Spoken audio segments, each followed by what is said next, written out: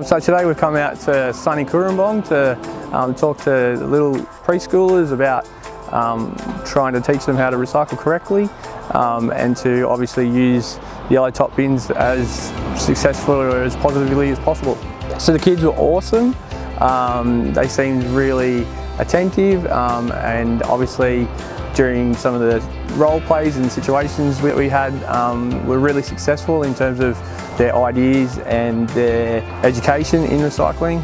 So with the Living Smart Festival, we could obviously see that there's a common interest with Hunter Resource Recovery and Living Smart and Lake Mac Council in terms of we're on the same page, on the same team, trying to fight the same battle, and we could see that there's an opportunity there that was going to be a positive situation for everyone.